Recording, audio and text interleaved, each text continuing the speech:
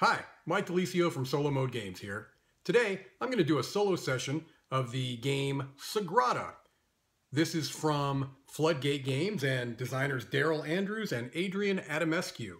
Sagrada is a dice drafting and placement game where you are trying to create the most spectacular stained glass window that you can.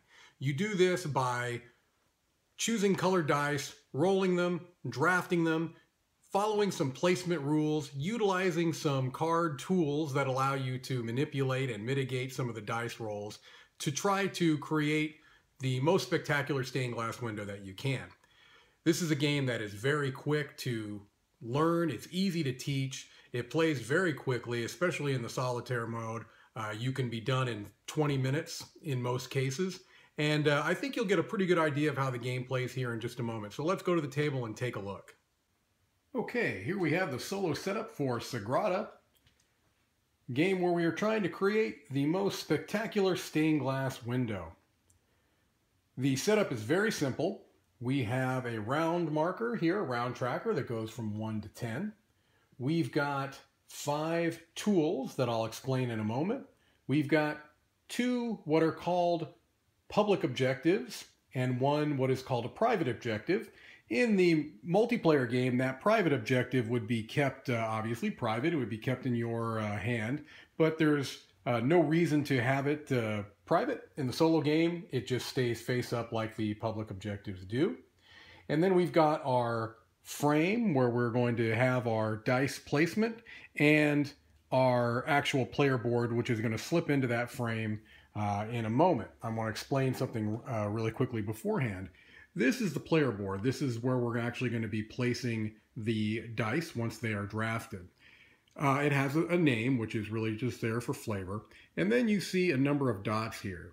In the number of dots corresponds to the difficulty. The lower number of dots, the easier it is to place your dice.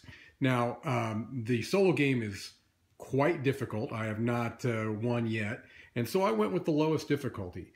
In the multiplayer game, those dots not only correspond to difficulty, they correspond to the number of what you'd call favor tokens that you would get. Favor tokens in the multiplayer game are used to purchase, activate use of those tools. In the multiplayer game, or excuse me, in the solo game, there are no favor tokens. So you purchase those through drafting dice, and I'll explain that in a moment. So let me go ahead and place this in the frame, and then I'll explain how the basic round structure goes. Okay, we're going to have 10 rounds, as I mentioned. Each round, I'm going to draw randomly from the bag 4 dice. 2 of those dice are going to be, hopefully, placed in my window. The other 2 are going to go one of 2 places. They're either going to go onto one of these tool cards to pay for its ability, or they're going to go up here on the round marker. At the end of the game, the score that I'm trying to beat is going to be the total number of pips on the dice here. So really, generally speaking, you want to put low value dice up here because you don't want it to add up to a whole lot. And you also want to use all 5 of the tools if you can. Not only do they usually help you manipulate the dice and mitigate some bad rolls, but they also are dice that don't get added towards the total that you have to beat. All right, so let me quickly explain the placement rules because then the tools will make a bit more sense. Here you can see a couple of different things. You see colored squares and you see numbered squares. All right, the colored squares simply mean that any dice you place there have to be of that color. So these have to be red, they could be any value. These have to be yellow, purple, and blue. These are called shade restrictions, and these are numbers. So you have to have a 4 there, but it can be of any color, 2, 6, and 1, respectively, okay? The first die you place has to be along an outer edge. Then, the other placement rules is that dice have to be placed adjacent to each other. So, for example, if I placed my first die here, the next die I place has to be in one of these 5 spots. It can be diagonal as well as orthogonal, okay? The other restrictions in placing dice are that you cannot have two of the same colors next to each other, and you can't have two of the same numbers next to each other, and that is only orthogonally. So, for example, I would not want to place a red 2 here, because if I place a red 2 here, although it fits the shade restriction, I could not place a die here, because you can't have two reds next to each other. I also wouldn't be able to put a 2 here, here, or here of any color. Okay? So those are some basic restrictions that apply. You don't have to worry about it diagonally, but orthogonally, that's something you have to keep in mind. So let's look really quickly at the 5 tools that I have. I've got the flux remover. To be able to utilize this tool, I would have to place any purple die. And what this would allow me to do is after drafting, I could return a die to the dice bag, pull another die from the bag, choose a value of any that I like, and place that, obeying all the placement restrictions I mentioned, okay? I've got the cork-backed straight edge, which any yellow die can trigger. After drafting, I place a die in a spot that's not adjacent to another die. So, as I mentioned to you before, the regular rules is that every die that's placed has to be adjacent to another. This allows you to break that rule. All right. The copper foil burnisher, any color 3 will allow me access to this, which will allow me to move any one die that's already in my window, ignoring shade restrictions. So, as you see here, you can move a 3 into what would normally only be available to a 1. I have a Lathkin, which is triggered by any color 4, where you move exactly 2 dice that are already in your window, somewhere else in your window. However, they do have to obey placement restrictions. You don't break any rules there. And then finally, I've got the glazing hammer, which can be triggered with any blue die. That allows you to re-roll all dice in the draft pool, but it can only be used on your second turn before drafting. So it's after you've placed your first die in the window, you could trigger this glazing hammer with a blue die, re-roll the last 2, and place those. My objectives. Column color variety. For any columns with no repeated colors, I'll get 5 points at the end of the game. So potentially I could have 25 points if all 5 of my columns have no repeating colors. I don't think that's likely, but that's the potential there. Then I've got color variety, which the sets of all 5 colors, however many of those I have, I get 4 points each. So these are the 5 colors that are represented on the dice. However many of those sets I get will be 4 each. So if I had 2 complete sets of the 5 colors, I'd get 8 points, for example, at the end of the game. And then shades of green. This would be normally my private objective. What this means is that for every green die that I place in my window, at the end of the game, I'm going to add up all the number of pips on those dice and add it to my score. So that's where my scoring comes from. My scoring comes from these cards. And I have to also keep in mind that any open die spots on my window are going to count to a -3. In a multiplayer game, you only lose 1 point per open spot. In the solo game, any open spot is a -3, so you really want to try to fill this up completely if you can. So you'll add up the points you gain from your objective cards, you subtract any open spots, and you're going to compare that to the number of dice here on the round tracker, and that's going to be your win or loss condition. So let's go ahead and go with the first round. I'm going to pull 4 dice randomly out of the bag. There we go. All right, well, unfortunately, I got a very low green, which I'm not thrilled about because I'd like a higher one so that I can place it on my window and get some points. So, what I could do, I could think about using my glazing hammer with this blue, re-rolling that green to try to get, and then I could also re-roll the 6 because potentially if I'm not placing that, it would be going up there. So I think that's what I'm going to think about doing. I'm going to put this on an outer edge. I know I'm going to want to place a green next. So I'll place it, no, I can't place it here because I don't want to cover that out. I don't want to block that out. Let's place it here, okay? I can put the green here or here. I will put the 2 on the glazing hammer. All right.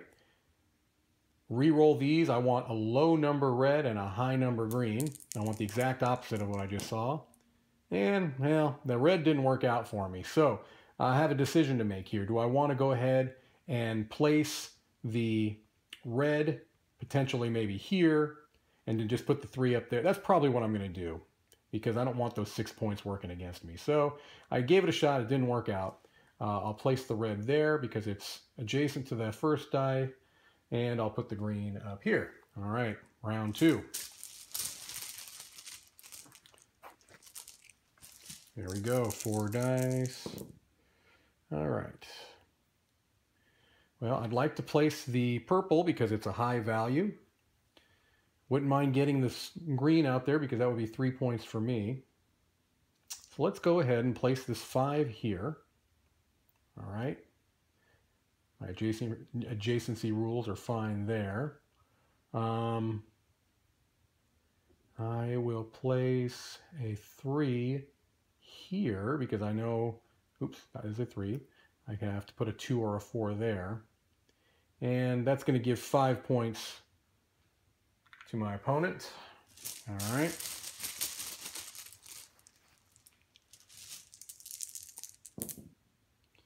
All right. Let's see here. Well, I'd like to place both of these so that I can put the 1 and the 2 up there.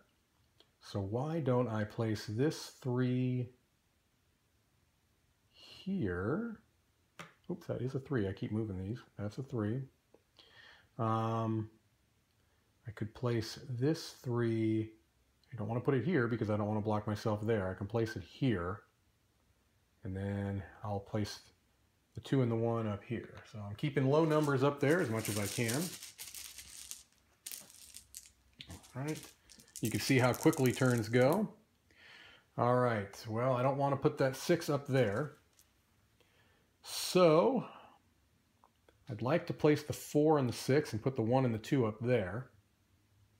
And I think I can do that like so. If I put the 4 here, and if I put the 6 here, I'm still okay. I don't have any repeat colors in my columns yet, so that's kind of nice too. I'll put the 2 and the 1 right up there.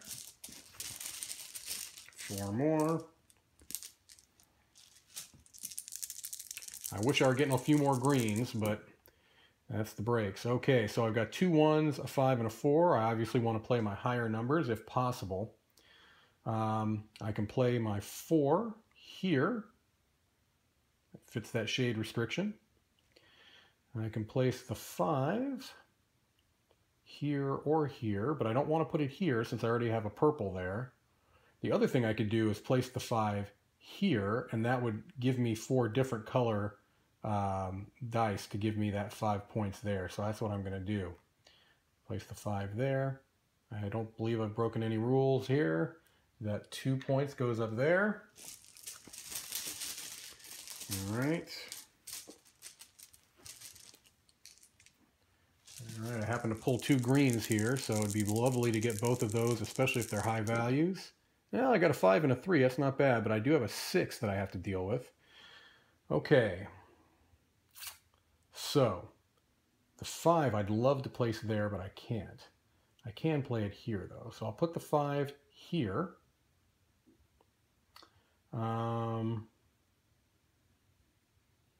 think I'm going to go ahead and place the red 6 here. Keep it off of the opponent's board. Still keeping different colors.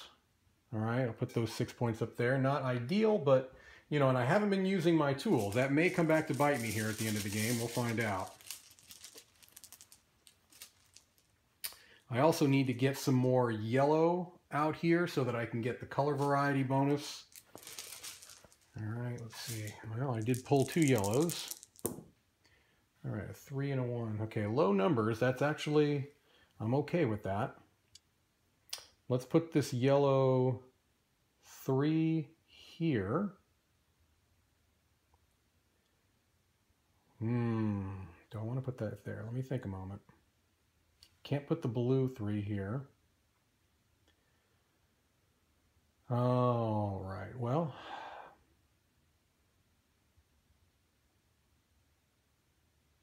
yeah, I could do this. Okay, put the yellow 3 here, right? That's okay. Making sure myself I'm not messing up. I can put this yellow 1 here. All right, I'm giving up 5 points, but I'm really hoping that I'm going to be able to get. I'm doing really well with these column color varieties yet. We'll see. We'll see. Okay. Okay, some high numbers here, so we need to think about. Okay. Unfortunately, okay, well, I can put this green 5 here. That still keeps my colors alive and it gets a high number play. No, I cannot put that green 5 there. There's a green 3 right there. Not so fast. Maybe start looking at, let's start looking at, so I can place, yeah, I think that's what I'm going to do. I'm going to place the red 3 here to use the copper foil burnisher, which allows me, oh wow, that tells me I can move. Well, is that really what I want to do? I can place my green 3 here, but I lose my bonus there, my color bonus. I can place the green 5 here. That may be the way to go for my first one because that still keeps this alive. Doesn't break any rules. I can place my red 4 here, or I can place a green 3 here. I think I'm going to do that. I'll place the green 3 here. I won't get the color bonus on this column, but I think I'm okay otherwise. I'll play those 7 points up there.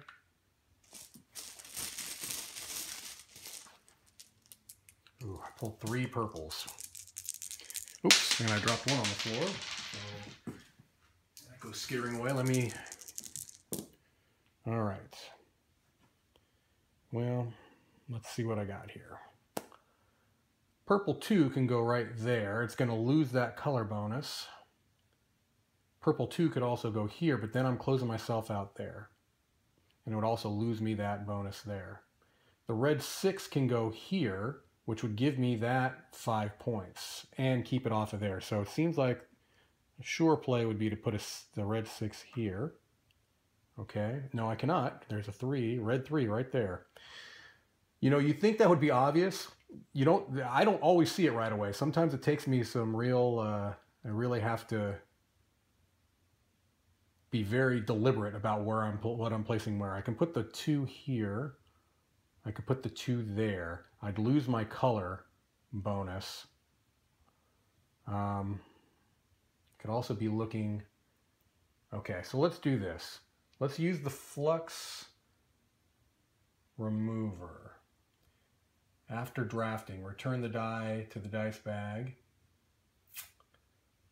and pull 1 from the bag. So let's get this red 6 out of here. Put it in the bag. Pull a new one. I'd love a green die because then I would just place it as a 6 and put it right there. Hey, what do you know? I got a green die. I promise you that that was legit. I did not look. So that green die goes right there. Okay. And then do I go ahead and just place that purple 2 there? Or do I place the purple 2 here and get those 5 points? Yeah, I think that's what I've got to do. Place the purple 2 there.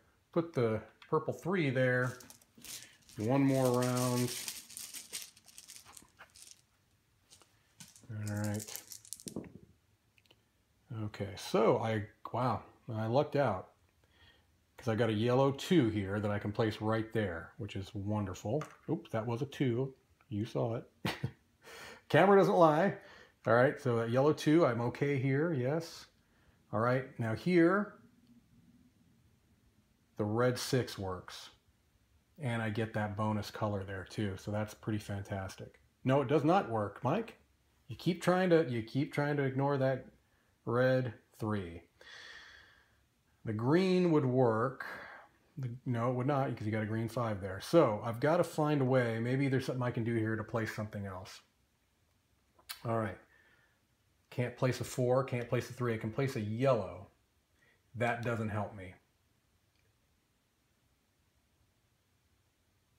Does not help me. That's going to hurt because I'm going to have to place all of these. No, I can put the yellow, or I can put the red 6 right there. No, I can't. I keep trying to put a red dice there. A die there. All right, well, that last one may have killed me, because let's double check. Can't place that there because there's yellows. Can't place this here because there's a 5. Can't place this because there's a red 3.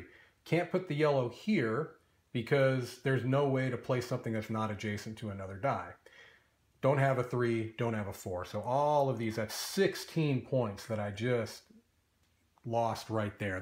That's going to hurt. So let's find out where we're at, okay? Let's find out where we're at. So we're at 8, 10, 11, 14, 16, 19, 22, 27, 37, 47, 48, 49, 50, 52, 53 points. So I've got to beat 53. Probably not likely. But let's see here. I'll put this on 53 just to remind me of what they got. All right, so my points. How many column colors did I get? Well, actually, let's do this. Let's put that 53 right there. All right, my points. I get 1 column here of different variety, 1 column here of different variety, 1 column here. So that's 15 points. All right. Then green, I get 16, 17, 18, 19, 22, 25. 25 and 15 is 40. All right. Now color variety. Let's see what my sets are here. I've got green, red, blue, yellow, purple. Looks like it's going to be 2 if I'm lucky, because I only had 2 blues there. Green, red, blue, yellow, and purple. So that's going to give me 8 more points. So 48. So, hey, that is actually much closer than I've ever come before. 48 to 53. I feel okay about that, especially since, if not for that really rough last turn where I had to give them 16 points, I really think I had a chance there. Oh, you know what? Nope. I did have a missing spot on my window, so let me take 3 points off. So 45, but still, I can live with 45. That's not too bad as far as I go. Now, potentially you can do better, but for me, I feel pretty good with that. So hopefully you got an idea of how the game is played. It's quick, it's really fast turns, and easy to set up and tear down. So Sagrada looks like something you might be interested in. You might want to give this a shot. Thank you so much, and have a great day.